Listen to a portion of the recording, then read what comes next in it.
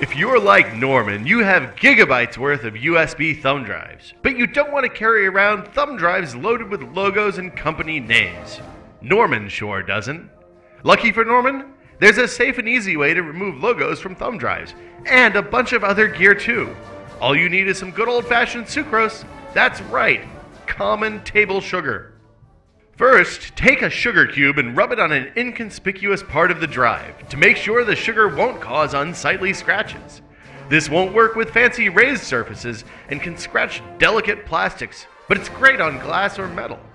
Using the least pressure possible, gently rub the sugar against the edge of the logo. If the logo starts coming off, keep rubbing gently and your device will soon be logoless. If it doesn't, stop! You don't want to make your device look worse by grinding away part of a logo. Now Norman can use all those thumb drives without any pesky manufacturer logos.